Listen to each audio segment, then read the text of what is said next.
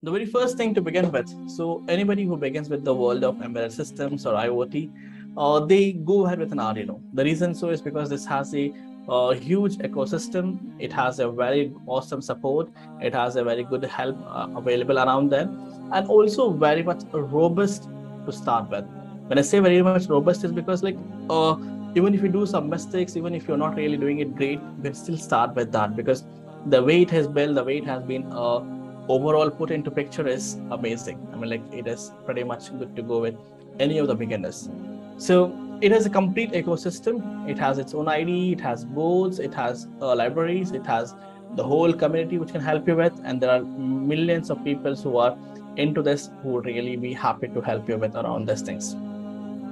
Now here, when I say Arduino, it has multiple different boards and coming into development boards, they have it. And the most famous, or you can say the most preferred board people usually go, like the go-to board people have is the Arduino Uno.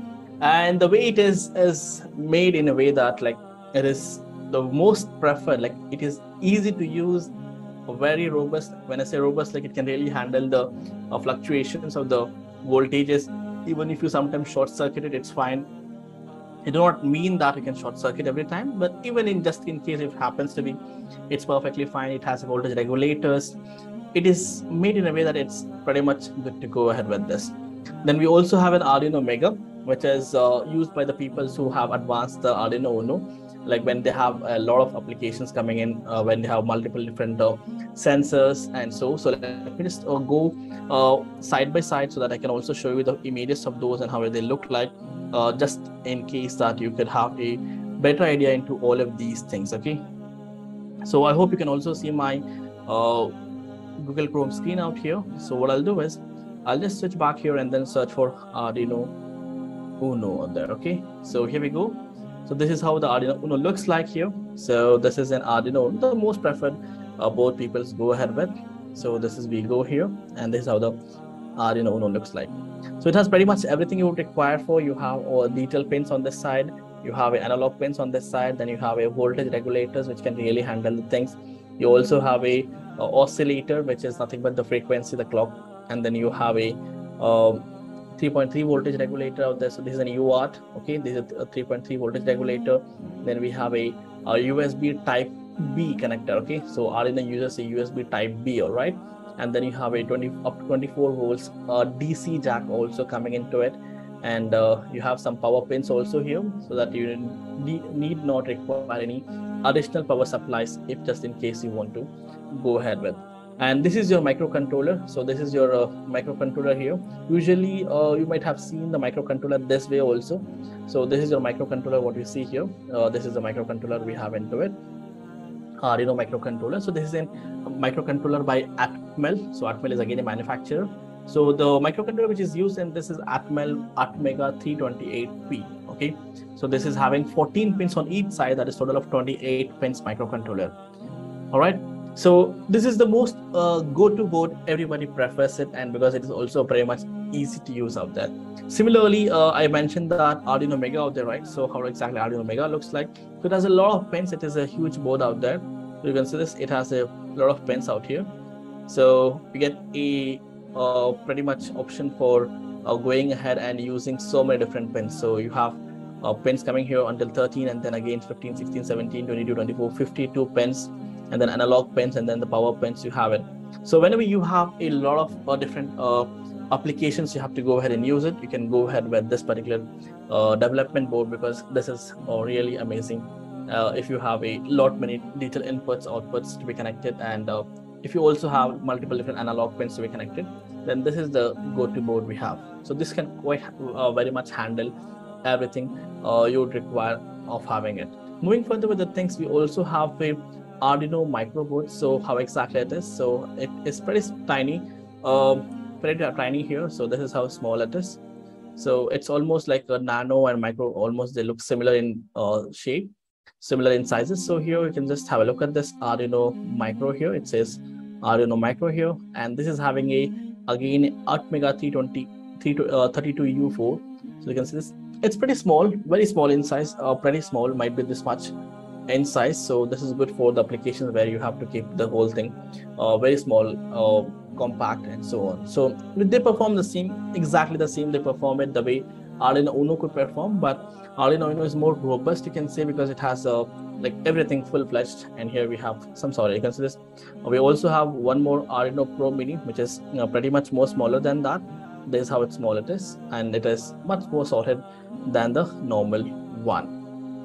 Then we have an Arduino Nano, which is almost similar to this, exactly similar almost. So Nano, so here we go, and you can see this, it looks similar. And this one Arduino Nano comes with your a micro USB port here. So this micro USB port, you have it here, and this is your 8 mega microcontroller what you have here on the SMD mounted. Okay, and you have a button here for the reset, and then all your digital pins and analog pins and the power pins are here. So this cannot really like this does not have any DC power jack and all of this, and this does not have those power controller. But yeah, this does have a 3.3 voltage regulators to regulate the power and can take inputs up to 5 volts. It also has a V in pin where you can directly give a 5 volts input and also take a 3.3 volts output if you need it. So you can do that anyway. So you can provide 3.3 that will bypass the regulator and then directly go to the microcontroller, or you can give a 5 volts from the V in pin, from where you can just go via the voltage regulator and step down to 3.3 volt and then go ahead. So you have this. Then we also have a Arduino Leonardo. This was old board actually, like not, you don't really get it now nowadays, this board. Okay, this was you can say like initial versions we had. This looks pretty much similar to the Arduino Uno, but yeah, so this is the scenario here. You don't really like find it everywhere possible, and this has a micro USB port here, and you can see this RX and receiver transmission and light and turning on and all of these things. And similarly, like almost similar to the Arduino Uno, but still this is not really so famous as you have your Arduino Uno there, but looks almost similar, and the sizes are almost similar to the Arduino Uno there. Then we have it as there are some Arduino versions releases which also comes with let me just show you that thing, Arduino Uno with Bluetooth. Okay, so there are some versions which comes into this picture also. So yeah, you can see this is what we have it here, which this is with an Arduino with a Wi-Fi module built into it, because by default the Arduino architecture, like the Arduino development board, doesn't come with any of this. So what are the boards you saw right now? The Arduino Uno, the Arduino Mega, the Arduino Pro Mini or Micro or Nano, or you saw this thing. We also have a Arduino tiny, like small one, very small one. Okay, so you get all of these things. So, and none of them have a what we say Wi-Fi or a Bluetooth built into it. You don't have any of this wireless communication built into it. If you need to have those things, you need to go ahead and use an external modules, something like this. You can just have a look at this. You have a external module, like this is a Bluetooth module HC05. So you need to go ahead and use this kind of boards, additional modules within it, if you want to have any of the wireless connectivity into it. All right, so here we go out there, and let me just try to show you that. So Arduino LilyPad is one more here. We have it, which are like usually preferred whenever you have variables. Okay, so this was what I was mentioning right now. So these are like very small, a coin cell kind of thing, just the size of a coin what you have it. So which is good for variable projects if you have it. So this is intensively made for very small things where you have very compact. You can see this, it's pretty much circular in shape also, and you have almost multiple pins out there. You can literally do everything you need to go ahead and do with it. And yeah, even this does not come with any of the Wi-Fi like wireless connectivity out here, so remember that. So this is a world of Arduino, and there are multiple different versions and releases also. People have released with some with built-in like attached OLED displays, some with Wi-Fi attached into it, some with the battery holders attached into it, some with the LoRa attached into it. Like they've just, because it is an open source, right? So even you can get that complete schematic of an Arduino and then modify it as per your choice. So that goes pretty well with it. Fine. Now moving further with the things, let us understand the other range of boards here. We have ESP8266. So this is a microcontroller ESP8266 by Espressive Systems. So this is like a very much hugely fledged market they have, and loved by the innovators and the peoples on prototypes whenever you want to do it. The reason so is because they are compact, they are also pretty much affordable, economical, and they come with a Wi-Fi built into it, and also a much faster than your Arduino Uno, because Arduino Uno runs on 16 megahertz, all right, but whereas this one usually runs on 160 megahertz, which is almost 10 times faster than that. So this is the reason like people prefer this, and also it is much more affordable. Let me just show you here. There are multiple different releases of it, like versions. Like for example, we have Arduino Uno, right? Similarly, we have the most sorted one with a Node MC. ESP8266 is Node MCU. Okay. So this is the development board which is based on ESP8266 usually. So you can see this. You have this is the board you have, and how small it is, and it works amazingly beautiful.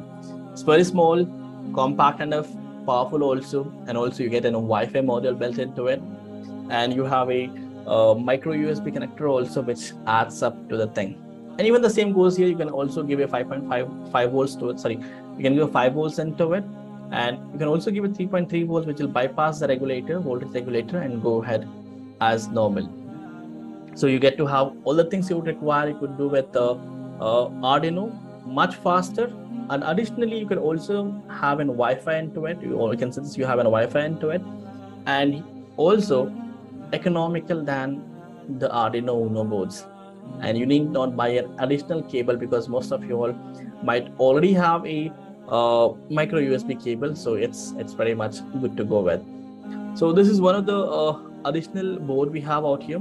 There is one more release of this which is like also very much good, which is much more compact, which is VMOS D1 Mini, and I really love this board whenever I have to make any small compact projects. So this is a VMOS D1 Mini. You can say like a little more sort down board in a small compact size. It's actually Node MCU itself is a compact, but this is much more compact than that. This is how it is, small little thing, and you have some pins out here. So yeah, you have to compromise with the number of pins you get, but that's fine. So you may not really have multiple different things to go ahead with. So you still get so many number of pins you have it. You have one analog pin, you get with this, just one analog pin. So if you are intensive about analog, then you have to reconsider the thinkings out into it. Okay, you have one analog pin, and then you have multiple different detail pins out there. Here also you have 3.3v3. You get an Wi-Fi perfectly fine, and 5 volts 3.3v3 out there, and antenna as normal. You get into Node MCU out there. So this is another development board we have based on this, and it really works amazingly beautiful. So this is about your Node ESP8266. We also have multiple different releases out there. I'm not going to talk about those because these are the most popular out here, and I want you all to know about this, and this is what we have it. Then one of the most loved board, which is also my favorite, and I also have it here with me now. I'll just show you this, how exactly this works. And the reason why it is my favorite and why people prefer, like the IoT community prefers this the most, is because of its size, the performance, and the availability, and also the options it provides you with. So we have in here ESP32, which comes in multiple different versions. Like you also have a normal, and then you also get a Pico, which is very small in size. I'll show you both of them, how they look like. So we have ESP32 development module, and then we also currently have ESP32S out there, and then some other versions being released currently. Not very much popular in the market currently, still yet to come. I'm also waiting for those so that I can also get hands into it. But let me just show you the normal ESP32 out there, and you would see that this is very much similar to your Node MC out here. So you can just see this. So if I go to the images out here, so even this is by Espressive Systems, ESP, Espressive System itself, all right? So this is the ESP32 development board we have out here. Pretty simple out here, exactly almost like a Node MCU, just a little bit wider, that's all you get it. And you have various different advantages with this. That is, firstly, like you have an option for single core and dual core. So usually they come in dual core CPUs, okay? and it works until 240 megahertz, which is much faster, and dual core, remember that. And then you have different memory options, that is you get for 4 MB, 8 MB, 16 MB also. And the most amazing thing, you get a Bluetooth and a Wi-Fi both built into it. Additionally, you also get a temperature sensor and a Hall sensor, that is magnetic radiations. So you get both of this also built into it. And these pins what you have in this, some are touch sensors also. When you touch them, they can be detected. So you can also use them as a touch sensor. So you get all of these amazing things, and also pretty much economical, almost the price of an Arduino Uno or less than that. So this is why this is the most preferred. And as it has a dual core CPUs, you can also go ahead and run multiple processes or concurrent tasks at a time. So you can have light blinking also, you can have a data being sent to the cloud at once itself, both the things happening at the same time. So that is one of the amazing thing which can happen with this, which you cannot really go ahead and do with a Node MCU or a Wemos D1 Mini or an Arduino, because they have one single processor, right? So one single CPU. So it cannot, one CPU can do only one task at a time. Might be can do it faster, which may make you feel that it is doing it, but it can only it can only do one single task at a time. But this one can do two different tasks at a time. You can make use of real-time operating systems and make sure that you can go ahead and then run two different tasks at once. And I'll be teaching you that also. And I really love that way it works, two different things working at the same time, which you cannot really do with other development boards out there. So this is one of it. And then you also get a ESP82 Pico boards, okay, which is pretty small. So Pico D4, very small, tiny in sizes, like you had your Arduino, right? So even this is a Pico. You can see this. This is based on the Arduino Pico, which is this small size, like thumb size out here, or you can also get it this way. So you can see this, very small and pretty much stable. So there's your ESP32 out here, very small in size. So if you have a limitations of your constraint with the storage, you can go ahead and use this, and that should also give you the complete functionality of what you get in the larger one, that is the standard size also. So you get to have all of this, and it really works amazing out here. Now that we know that what are the different most probable and most popular development boards we have, and the quick comparison between those and what is the connectivity options you get with those things. So go ahead and drop me a message in the chat box and let me know which is your go-to board and which one do you want to start with. Do you like to start with an Arduino or a Node MCU or an ESP32, and why would you? Thanks for watching.